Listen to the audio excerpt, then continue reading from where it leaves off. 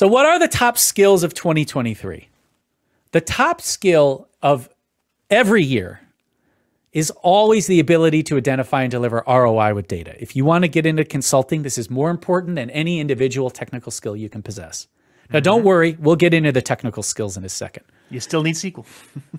But how do you do this, right? How do you deliver ROI with data? This is me boiling my methodology down into the most succinct thing I can, okay? You work backwards from the business problem to the tech and the approach you're going to take to solve it. Always. You don't start with what data do we have. You don't start with what tools do we have. You start with what is the problem we're trying to solve and work backwards into how you're going to solve it, right? I would advocate you design things that humans interact with first. And that often means the BI layer or the application that's going to contain the data. You start from that position and work backwards. This is what we call begin with the end in mind, is the phrase that we like to use here at Super Data Brothers. You need to test your hypotheses quickly and with production data. This is a very foreign concept to a lot of BI people in particular. They really don't like to test with production data, your BI DW. You need to do it, right? That's the way to be the most successful. And then finally, remember the tech problems may be interesting, but they are not the point of what you're doing. Do not get lost in solving the most interesting logic puzzle. Always focus on the ROI. That's the top skill. And if you can master that, that alone will make you a successful consultant. Yeah, I mean, that'll make you successful no matter what you do, but especially in consulting. Absolutely. So I promised the tech skills. Here they are. What are, from my perspective and Eric's perspective, the top technical skills in 2023? Number one. SQL. Always SQL. Always SQL. Always SQL. You know, there was a while a couple of years ago, like when MongoDB first exploded, where I know a lot of people were like, "Oh, are we going to even use SQL in the future?" Like using everything. MongoDB pipelines and MapReduce and I mean, I did some of that stuff then too. Sure, you know, we all did. But it always comes back to SQL. In fact, SQL's had this kind of explosion of increased value over the last few years. I would say get your data stacks squared away. What does that mean? That just means understand. When people talk about a data stack, they say the modern data stack, for example. Well, what does that mean, right? It's a series of tools. They interact with one another in a particular way. Learn it. Just overall understand what it is and why people need it. Engineering, a cloud ELT plus DBT plus Snowflake. That is what I would learn today. You pick your flavor of ELT. It's really DBT is the T, right? So it's EL plus DBT plus Snowflake. I would just fundamentally learn that. Semantic layers and catalogs. I'm not going to provide tool recommendations for you as to which semantic layer or catalog to learn, but these are hot topics. You need to become versed in them so that when they come up, you know what you're talking about, right? Yeah. The BI piece. Eric, what BI tools should people learn? Power BI. They should learn Power BI. Right. Is that right because it's our favorite tool or we think it's the best tool? No, and I don't think it's the best tool. Personally I think it's a little janky, and like the way you have to think about things is like in a more linear kind of Excel way, less of a more like thinking of data big picture way. But you know, Power BI is eating everyone's lunch right now, and you know, learn Power BI. It can't hurt to learn Power BI. Now maybe you don't only learn Power BI, because I've seen people who learn Power BI, then they have a they get locked into Power BI and they have a harder time understanding other BI tools or just greater like data concepts. So learn more than one tool, but at least know Power BI enough.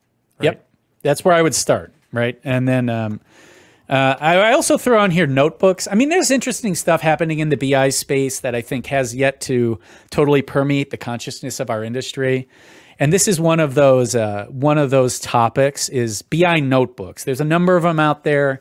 I'm a big favor of Count, which is really not even a notebook. It's like it's hard to describe. It's a real-time collaborative data canvas. It's an awesome tool, but I would say, you know, the notebook or data canvas would be something that I would look into as well. Now, DevOps and / data ops. This is a different way of doing things. This is basically software engineering coming to the analytics layer. I would learn these techniques and practices.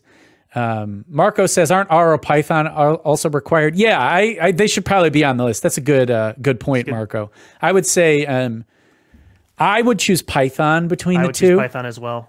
Yeah, because Python is going to allow you to do, when you combine Python with this DevOps data ops piece, that's really going to allow you to do a lot of, the Python allows you to do DevOps and data ops in a way that like R is strictly for kind of that statistical analysis. And it's good at it, and a lot of people use it, and it's great. But if you learn Python, the scripting language opens up a whole world of other things. So if you're just getting in, I'd say learn Python. Right. Right. And then the last thing I would say is ChatGPT. What do we think of that, Eric?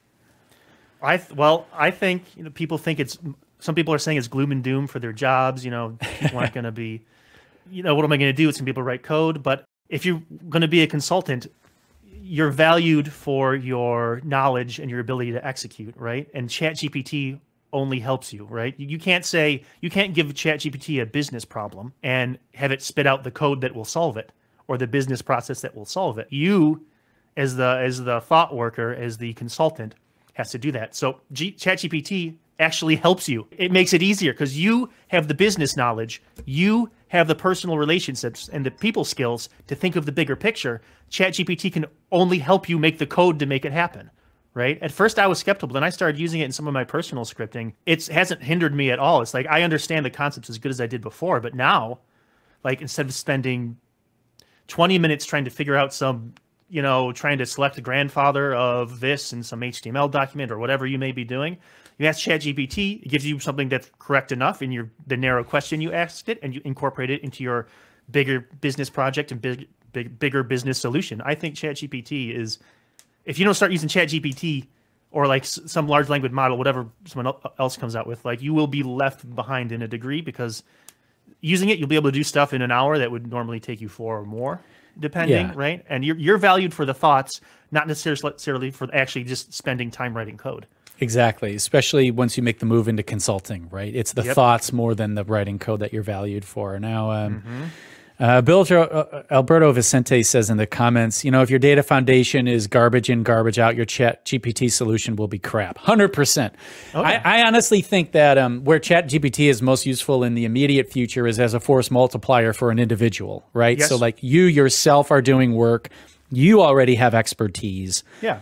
I find that you need a level of expertise in order to input the prompts to the large language model in order to get anything useful out of it. So it cannot replace your expertise at all at this point. Nope. And definitely if you're using GPT as like a query tool, it is 100% garbage in, garbage out. But as an individual, it's kind of a force multiplier for your expertise. Oh yeah. I don't see like ChatGPT answering questions directly right now because you can't trust them. But you are an expert and you sit in between and you're using the tool.